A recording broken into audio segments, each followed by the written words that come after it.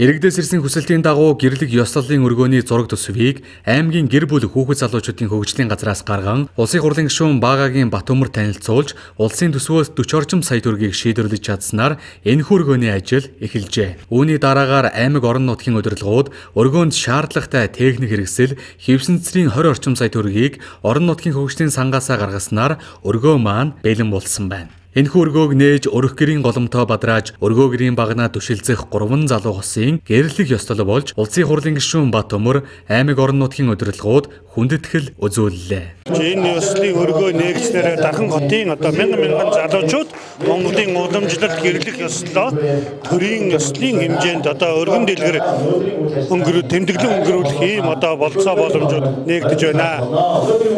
Цаашдаа манай Дарханы мянган залуучууд та бүхэн орон нутагта төрийн үйлчилгээг бүрэн зохицоор нь авах ийм боломж нээгдсэнд аймаг орон нутгийн удирдлагын зүгээс таатай байна. Манай Дархан-Уул аймаг уг нь гэрлэх ёслолын сайхан ордонтой байсан. 96-аас 2000 оны хооронд болсон их хөгжлийн үеэр тэр нь хөгжлөгдөж үйл ажиллагаа явуулах боломжгүй болсон байдаг. За мэдээж тодорхой хугацааны дараа тэр зориултын сайн гэрлэх ёслолын ордон ашиглалтанд орно гэдэгт итгэлтэй байгаа. Ийм учраас энэ бол тэр ашиглалтанд орох тэр хугацаанд залуучуудын хэрэгцээт үйлчлэгийг хангах байх гэж бодож байгаа. Манай Дархан-Уул аймагт шинээр гэрлэх ёслолын өргөө шинээр байгуулагдчихэв.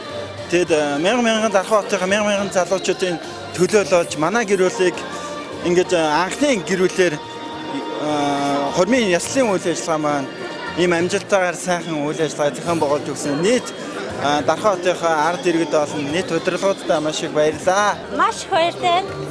Ямар ч хамгийн анхны гэрлэх ёслолын ордонд хамгийн анхныхаа гэрлэх ёслолыг хийж аваад маш баяртай байна. Тэгээд Дархан-Уул аймгийн нийт удирдлагуудад маш их баярлалаа гэж хэлмээр байна. Гэрлэх ёслолын өргөөтэй болж мянган залуу хосууд маань төрлөх хоттой гал голомтоо бадрааж гэрлэлтэд ёслол төгөлдөр батлуулах боломж бүрдэж буйд нээлттэд оролцсон үлгэр жишээ гэр бүлүүдийн төлөөлөл илэрхийлж байсан юм. Дархан хотын улсын бүртгэлийн хилтэс жилд 500 гаруй залуу хос гэрлэлтэд бүртгүүлж гэрлэлтийн балтгаагаа гардан авдаг байна. Эдгээр хосууд маань өнөөдрөөс эхлэн гэрлэх ёслолын өргөөнд ёслол төгөлдөр гэрлэлтэд батлуулж алтан мөнгөн очир эрдний ёслолын үйл ажиллагааг зохион байгуулах боломж бүрдэж байна.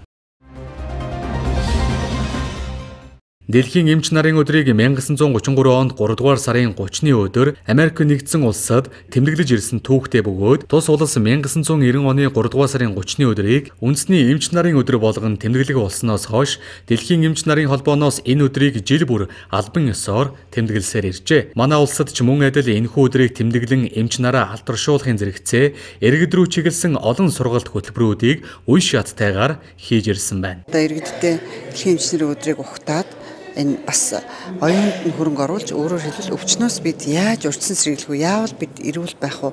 Яавал бид хавдраар өвчлөхгүй байх юм? Улаан холоо ходоод элэгцсний хавдраар яавал өвчлөхгүй байх юм? Хоол ундаа яаж тохируулах юм? Ямар зан үйлийг эрхэмлэх юм гэдэг талаар өнөөдрийн лекцийг зохион байгуулж байгаа. За энэ лекцийг бол Орхон аймаг ийм Медипас эмнэлгийн ходоод элэгцсний тасгийн эрхлэгч анагаах ухааны докторант Цэрэн тогтох гэдэг залуу эмч бол нартаас хамтар зохион байгуулж байгаа. Цаашдаа бид энэ лекцийг бол ер нь боломж байвал сард нэг удаа ямар нэгэн нарийн мэргэжлийн эмч нарыг өнөөдөр өрсөн сэргийлэх чиглэл рүү энэ лекц уншуулна.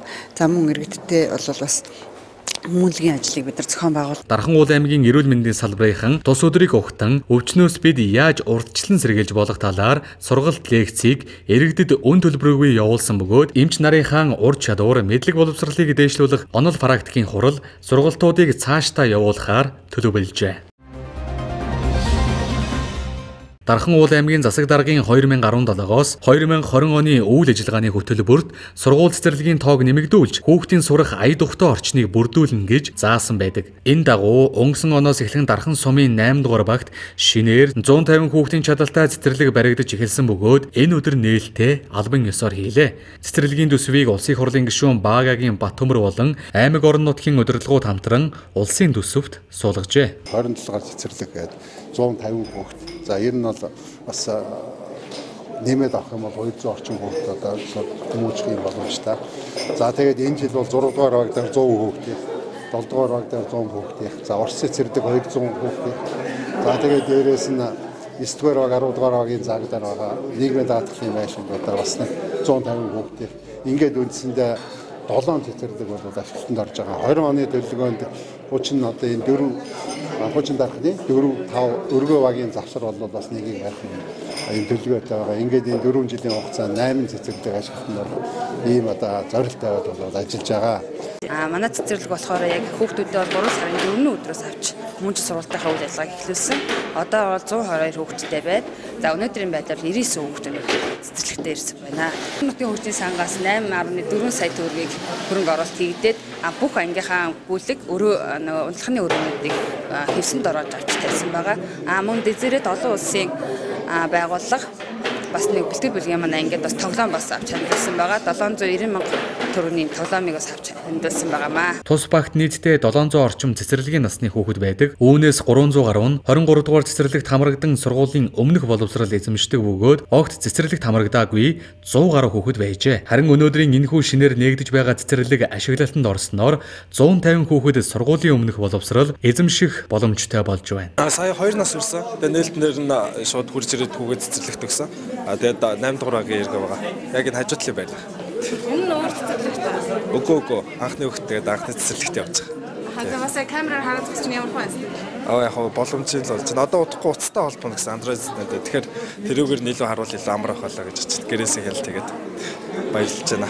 8 дугаар багийн иргэн.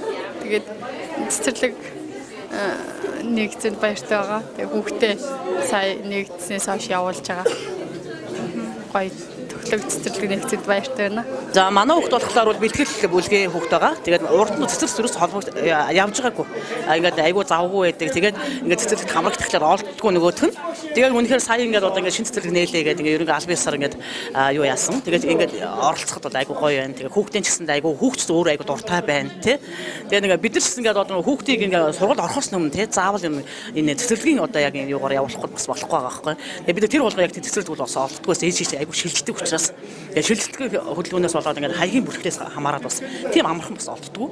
Тэгээд ингээд сая ингээд энэ багт ирээд ингээд хүүхдээ өгч байгаа маш баяртай. Сүүлийн үеийн техник технологиор хийгдсэн энэхүү цэцэрлэгийн зарим эд хэрэглэгдэхүүнийг орон нутгийн төсвөөс болон аж ахуй нэгж байгууллага эзэгхийн төлөөлөл хамтран бий болгожээ. Өнөөдрийн байдлаар тус цэцэрлэгт 124 хүүхэд сургуулийн өмнөх боловсрол эзэмсэж байна.